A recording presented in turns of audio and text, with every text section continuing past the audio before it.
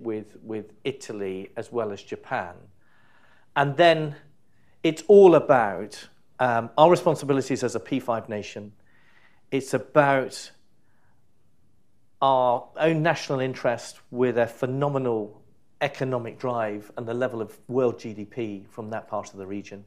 It's acknowledging that the world is changing and that the geography of the world in the high north is changing. And the notion that in the next 20 years, a container traveling from Japan to Rotterdam might take half the time that it currently does is going to adjust that. And then I also think it's this notion, and Jens Stoltenberg talked about this, that the notion that problems are regional or big issues are regional is slightly flawed. That we live in a world, and we're beneficiaries of a world where the whole world is interacting, but it means that the security issues tend to be global ones rather than narrow regional ones, and therefore we've got a shared role and interest, and it links to my first point, which is Europe continues to be an extraordinary beneficiary of US investment in Europe, and it follows to me that a United States that is increasingly concerned about the Indo-Pacific, it looks for partners to share in those concerns and to contribute. And all of this is joined together. So that's the Indo-Pacific. If I then come back to Europe, that really is the frame for what's going on with Ukraine. It's about, it's more than this quite narrowly defined piece of territory. And I don't mean that in any way to underestimate the struggle that Ukraine is under to get its sovereign territory back and the lives that it's costing. But in a bigger sense, this is about the Euro-Atlantic security, and it's also about the clarity of a rules-based international system, and that when you have that flagrant abuse that Russia has been the provider of that example, and its illegal invasion into Ukraine, that again impacts on all of us, and that's why we have to respond, and we're supporting Ukraine in the way that we are. And I continue to be of the view that this has been a catastrophic failure for Russia. Russia is not achieving its objectives, which was to subjugate Ukraine and to bring Ukraine under the yoke of Russia. And it's actually, if it was all about trying to bring Ukraine further to the east and under Russia's control, it's the actual reverse that has happened. And if you look at the polling data for Ukraine, the population has got even stronger resolve that its future is to the west and its longer-term future is alongside its European partners, and it's looking to both be part of the economic and the social and the political structure of the EU, and it's trying to be part of the security structure under NATO. And that directional change is never going to go back to the east, and that is where Russia has failed. And then Russia's failure is compounded by NATO getting stronger and the joining of Finland and Sweden, the economic pressure that Russia is under, the diplomatic pressure that Russia is under, and then if you come back to the security space, Russia has lost, over 270,000 people either killed and wounded, over 2,000 tanks, arguably over 4,000 armored fighting vehicles. Its combat effectiveness of its land forces has been reduced by 50%. And this, my worry is that we're focusing too much on tactical progress, when actually Ukraine continues to have the initiative.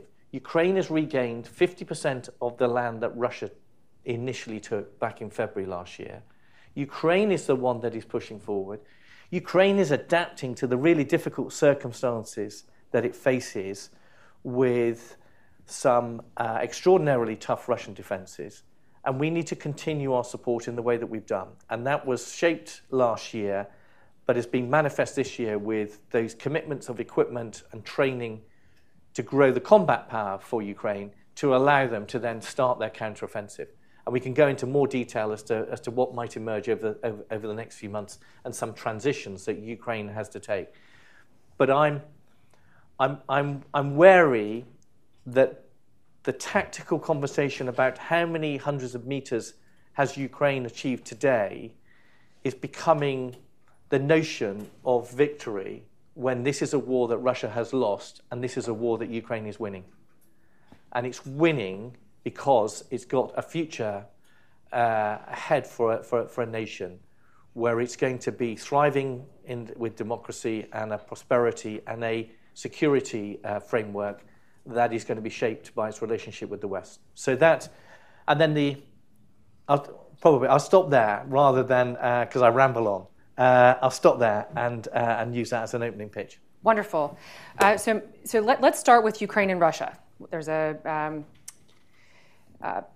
Ukraine is in the middle of a counteroffensive, and you brought up a great point about how it seems like a lot of the focus is on tactical successes rather than kind of zooming out and looking at the larger geopolitical implications of this.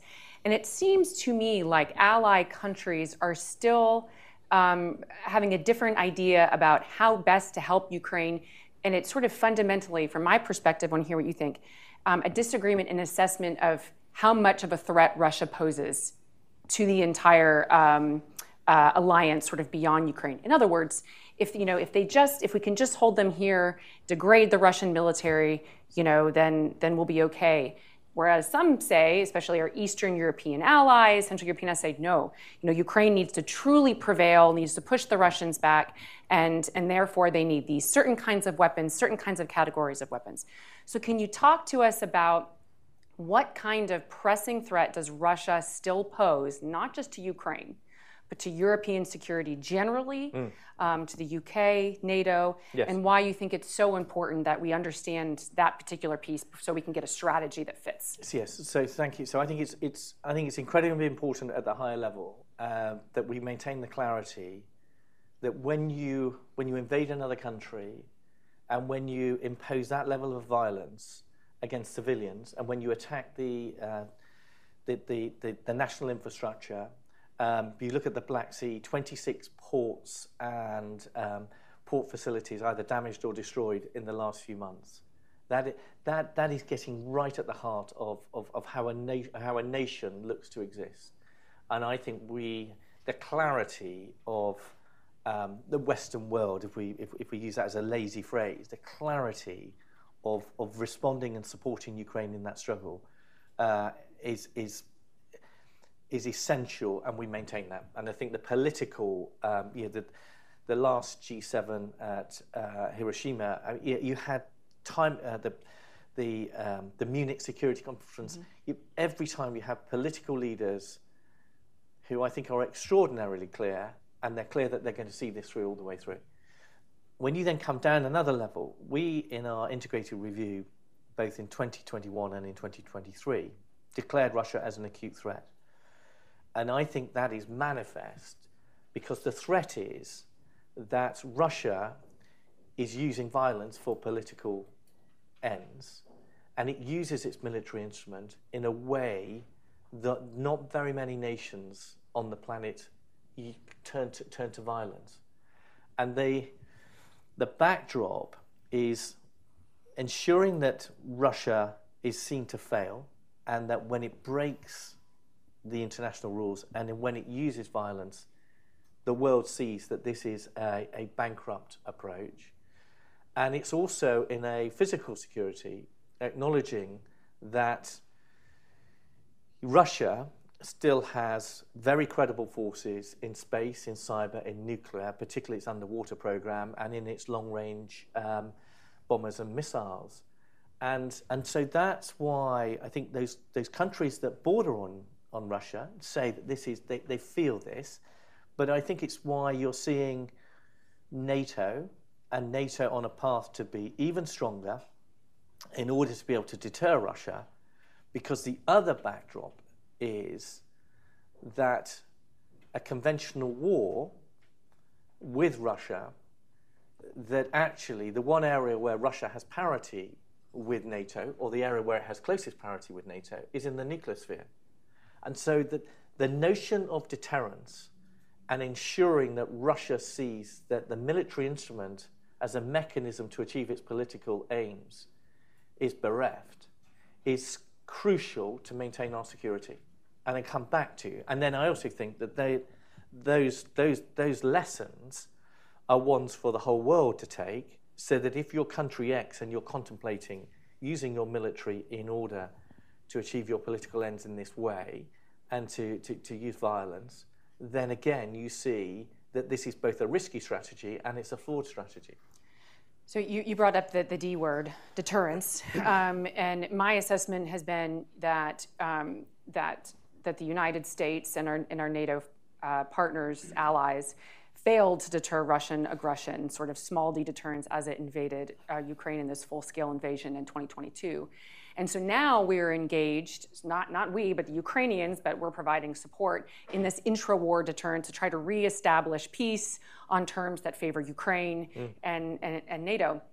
And on that point, the UK has been really pressing even further than the United States has with longer range strike systems, even before the United States in 2022, before we delivered HIMARS. Y'all were pressing, I think you even delivered them the Storm Shadow. Yeah. So talk to us a little bit about, because I think sometimes we can get almost overly risk averse in thinking that if we enable Ukraine to do too well, to have too much success, that then Russia will escalate further. But the alternative, of course, is that this is just a long, protracted war in which the good guys don't win. So talk to me about that concept of intra-war deterrence enabling Ukraine to truly have some successful military victories. Yes. So the good guys are winning and the bad guys are losing. Whether it takes time for that realization to sink in and to become clear, I think is one of those dilemmas of combat and conflict. But I think that Mark Milley and I think have been very similar on the language that we've used. So when sometimes people sort of say, well, why can't you just go in super heavy and just mean that you provide them far more and allow a much swifter victory and so on. I think it misses that what is actually going on is a balance for support to Ukraine, impose a cost on Russia, maintain international unity, and avoid escalation. And I think America has been magnificent at managing those parameters, because it is utterly crucial that we continue with the international unity that we see. It's crucial that we manage the escalation risks while sticking to those mantras of supporting Ukraine and imposing the cost on Russia. And I can understand the frustration at times, but that's why I think the senior leaders have been constantly attenuating those parameters. And I think America, I think we all have that responsibility, but America bears that responsibility even more strongly than the rest of us, because if it was to escalate, if it was to fracture some of the international unity, then the country that then has to help pick up the pieces in a much stronger way than any other is the United States of America. And so that's what's going on. And that's why you can't just have this, right, we're going to pile in over here and so on. It's a much more sensitive approach. And that might be, and that at times, that understandably is frustrating for Ukraine, but it's the broader responsibilities that we all hold. Thank you for that. And I think the UK has played a role in sort of pushing the alliance to do more, at least from my perspective, longer range strike systems and that kind of thing, because not every member of the alliance is playing the same role in all of this, especially in terms of coming up with a coalition to help Ukraine. So I'm proud of the way the UK has sought to have that play its part in the leadership role, amongst others. But that meant the provision of lethal aid, so the NLAW's anti-tank system very early on. Then some of the long-range artillery, GMLRS. Then, as you say, we sort of step into Storm Shadow. I think that's right. The provision, we were the first to provide a main battle tank, or say that we're going to.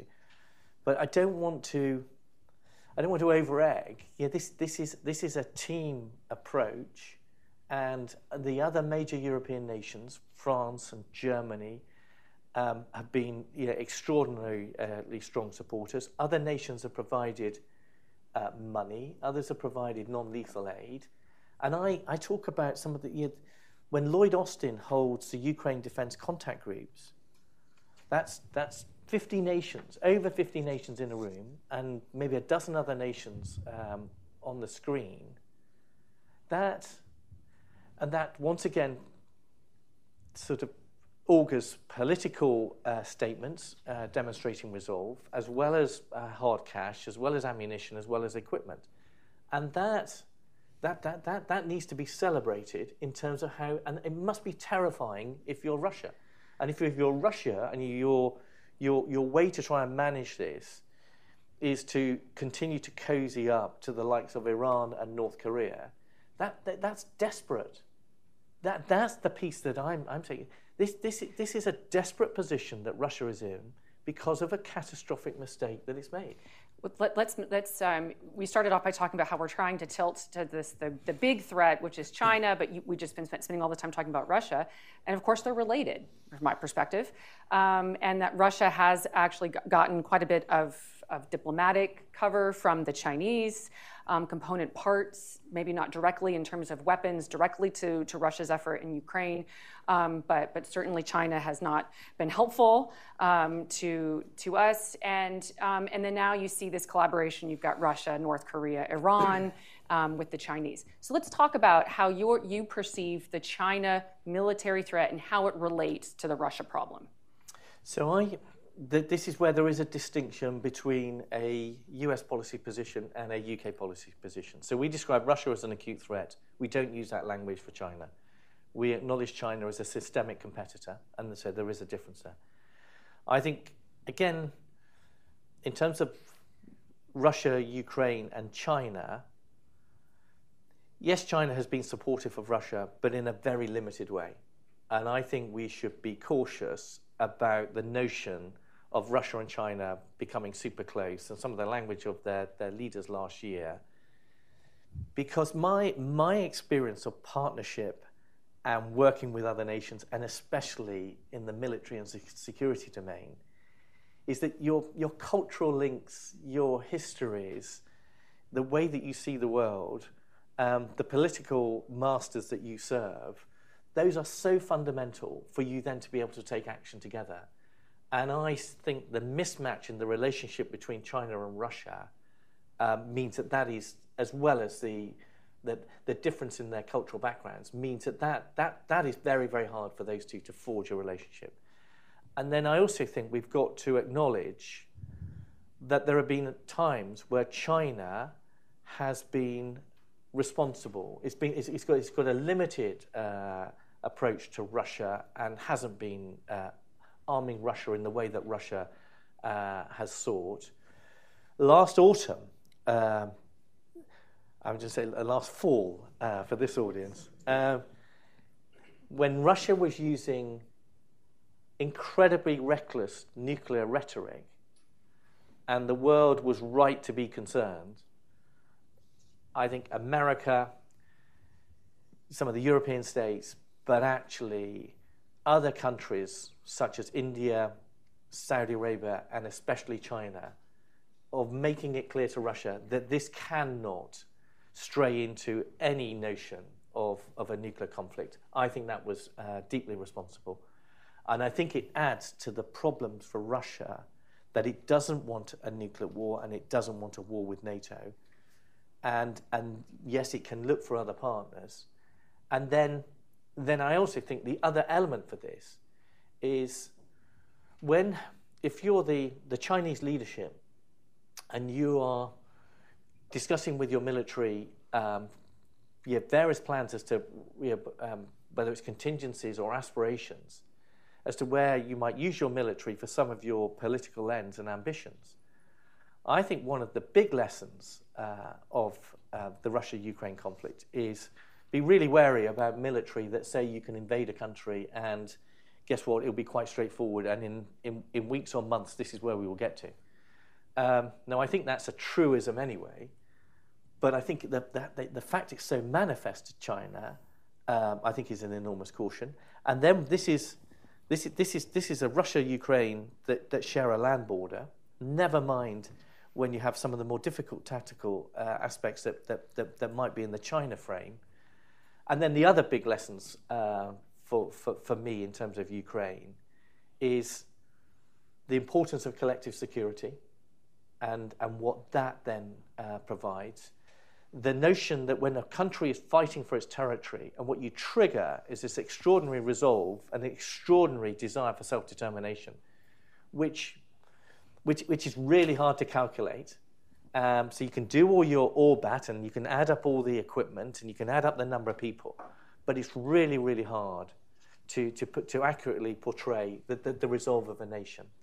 And then there's the nuclear piece of actually nuclear states becoming involved in conflict is deeply dangerous and is one to be guarded against.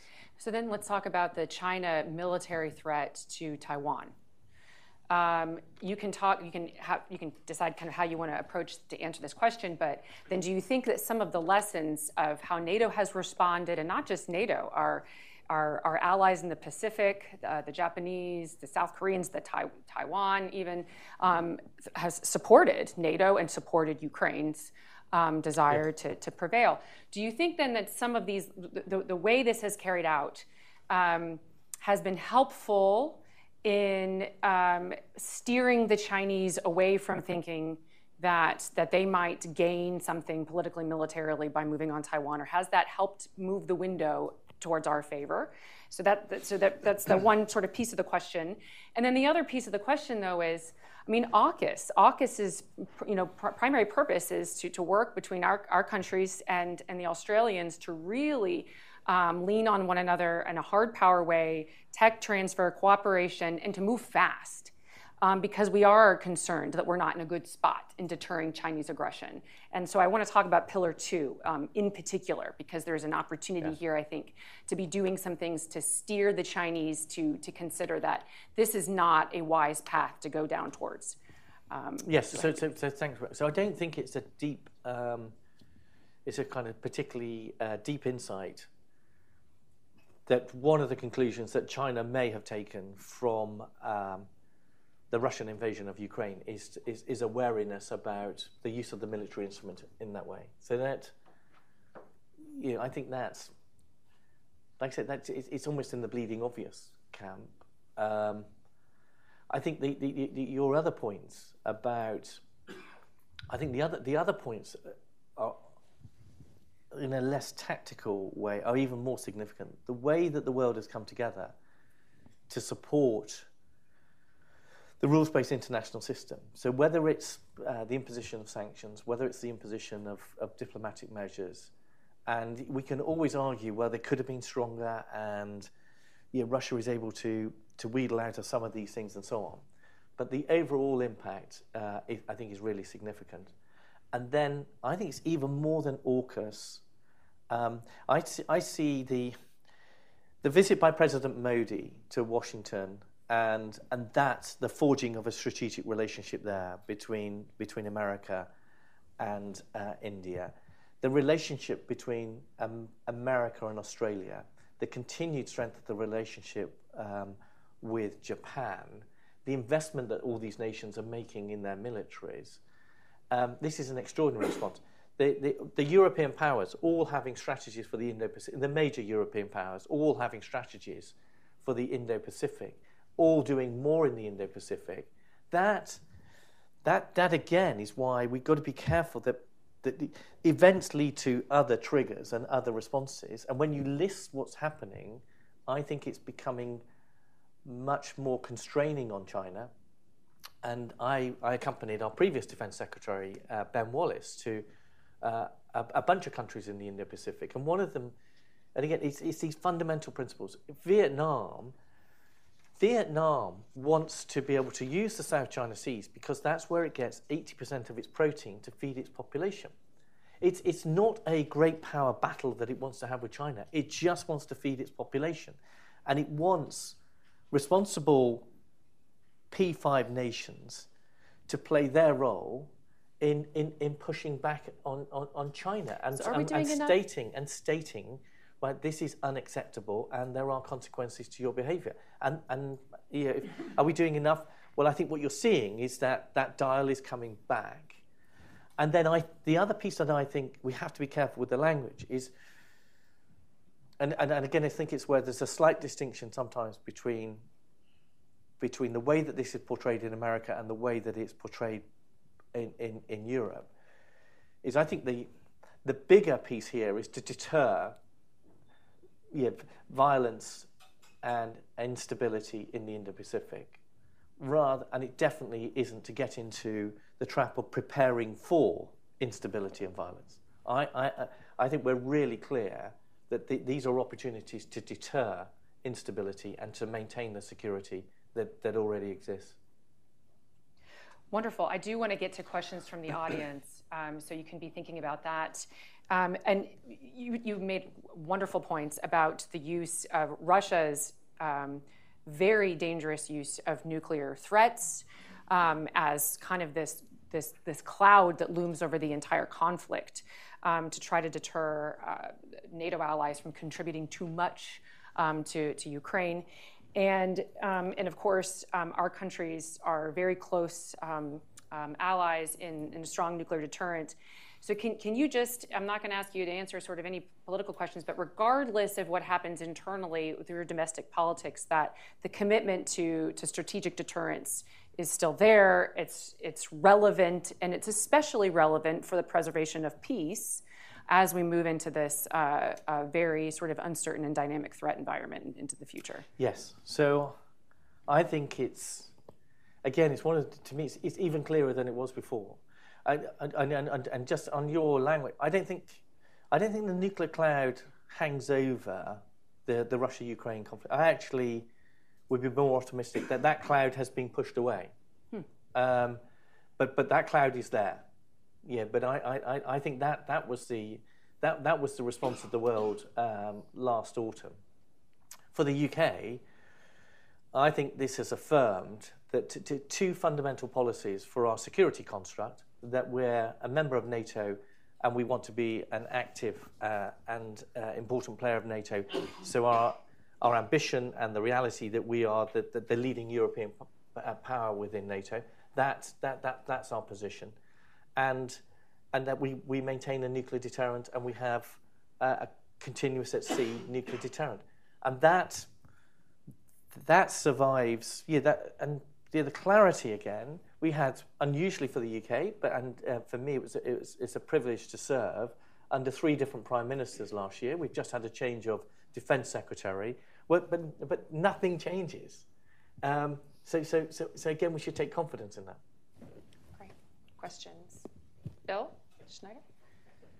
Admiral, thank you very much for your remarks and appreciate the great work the UK has done in this conflict.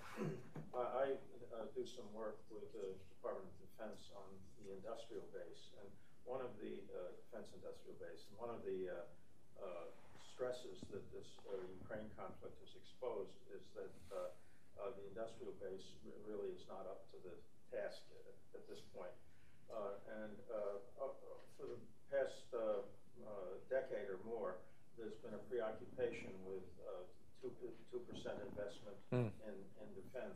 I wonder if the alliance, it might be constructive for the alliance to revisit the NATO notion that readiness is a sovereign decision and that there's no alliance-wide standard on readiness, so that we could shift the focus from inputs to outputs, so that we can have more confidence in the ability of the industrial base to meet the needs of the armed forces in the alliance. So thank you, Bill. So I think we're doing that, but I think we've got a lot more to do.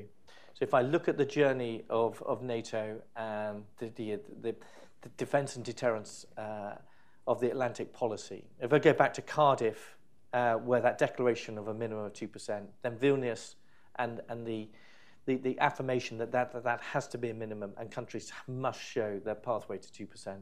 But the other piece of Vilnius to me that was really important was, and again I pay tribute to General Chris Cavoli's leadership, but also his predecessor Todd Walters, of the development of regional plans, which speaks exactly to what you're saying, of things that are much more concrete in terms of what it is that you have agreed to provide, and that it's wrapped up not just with a figure on a table or whatever, that you've got the support, whether it's the ammunition, whether it's the enablers in terms of logistics, medics, communications that back that up. So I think that is much, much stronger than it was even a couple of years ago. And then your other point about the industrial base, I think we're all learning that we have to invest more in our industrial base, because those notions of being able to sort of call off just in time, well, actually, we've taken too much risk. And I'm not saying that we have to have Russian inventories. If Russia used 10 million shells last year, I don't think that we need 10 million shells, because I think the way that we fight, we would like to see that 9 million of those shells would never even make it to the battlefield. But we have to have deeper stockpiles, and we have to invest so that we can have those deeper stockpiles, but also we can respond more quickly when conflict emerges. And you're seeing that in America and the investment, particularly for 155 shells, and how that comes to fruition next year.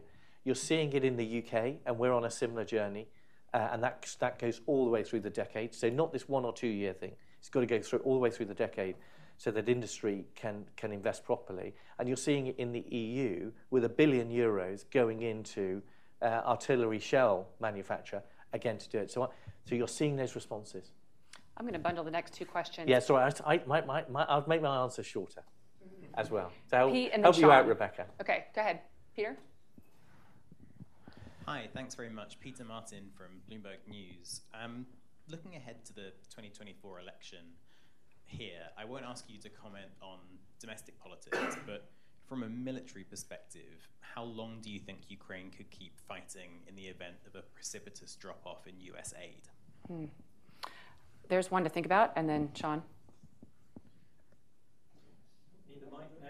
The internet won't hear this, but that might not be a bad thing. Admiral, good morning. Thank you for your remarks today.